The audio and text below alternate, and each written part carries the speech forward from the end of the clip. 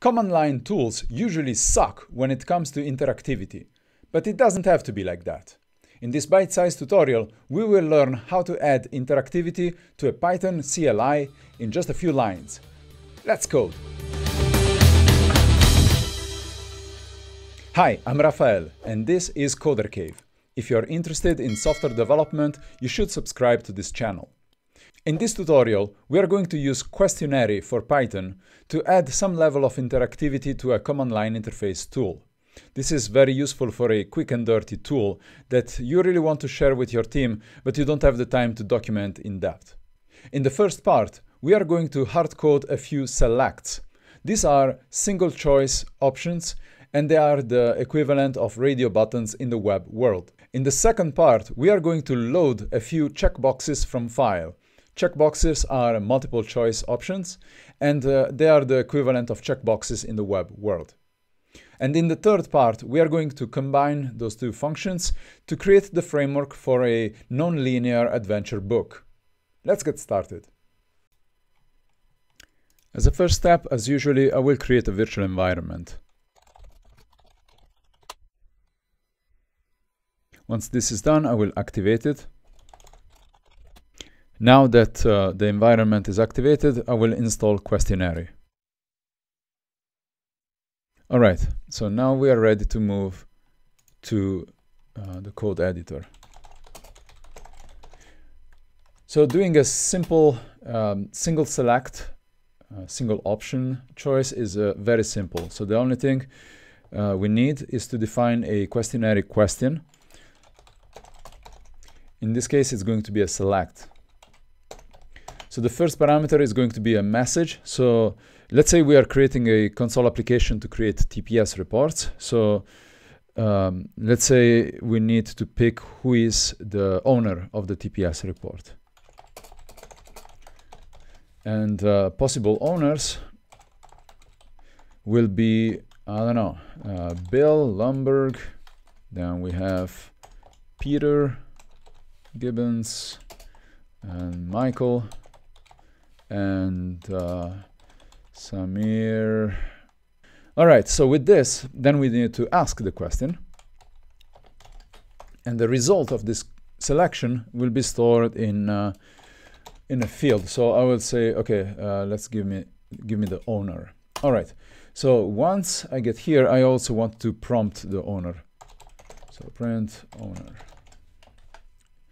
Okay, so with that, we can go back to the command line interface and call this. So right away, we have a list of options, and we can use the arrows of the keyboard to select which option to pick. So let's say I want Michael. I select that, and then it's printing Michael to the output. After seeing this very simple case, let's move on to something a little bit more complicated. We are going to load a file with configuration, and then we are going to populate the select and a multiple choice. I already created a little bit of code here. One method to load a configuration file. Now the configuration file is a very simple YAML file with owners, as we saw in the previous demo. And then there will be one additional field. This is going to be our multiple choice field for procedures. Things don't really need to make sense. It's just for a demonstration purpose. So in the prompt, here we load the configuration. And the first thing we are going to do, we are going to replace the owner part.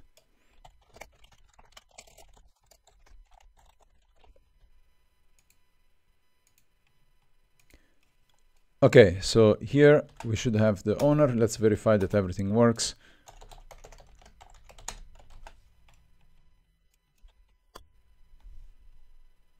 Oh, of course, I need to call ask. Otherwise, it's not going to really ask the question. Let's move back. And here the selection works as it was working before.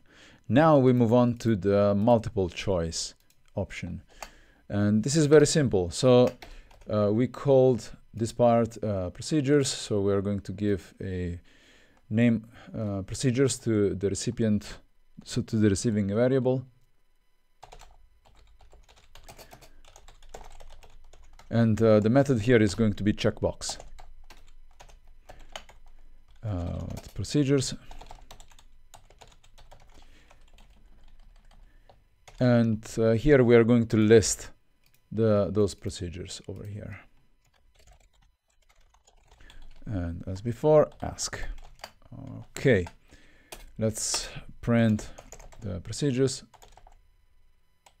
just to verify that everything works. Let's move back to the command line interface.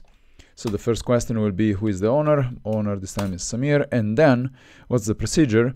And here again we can use the arrow keys to move, and with the space bar we can select which procedures we want to pick. And when we select something, when we press enter, we obtain a list of options.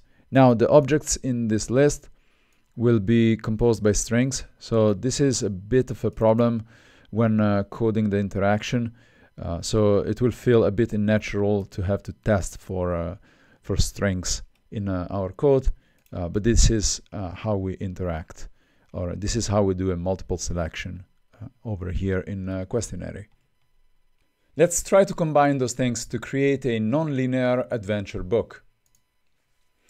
So here I created a book YAML.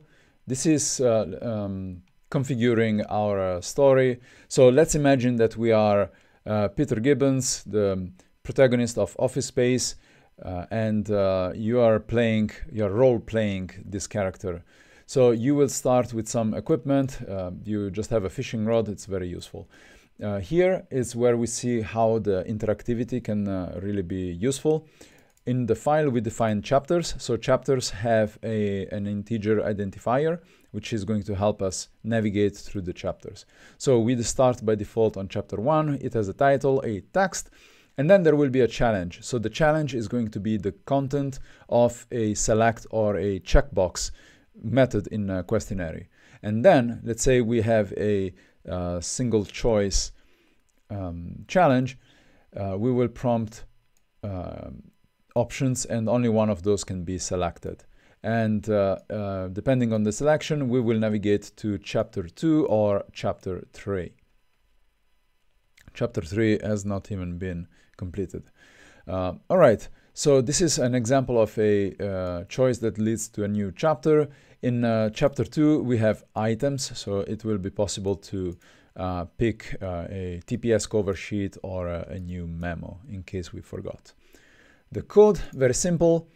So this small method here is just loading the book. That's just a YAML config file. So we end up with a dictionary over here.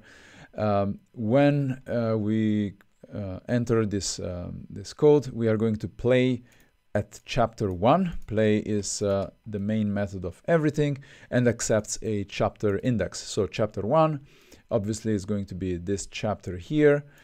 And it has a choice. So we first just prompt the title, we prompt the text, and then if we have a choice of chapters, we are going to find our list of choices with this list comprehension, and then we are going to construct this questionary select by using the challenge as a text, and then the choices that we extracted at line 19, and then we ask the question. And then depending on the choice, we have to find out which is the next chapter. So the next chapter from the configuration comes from the next attribute of the selection.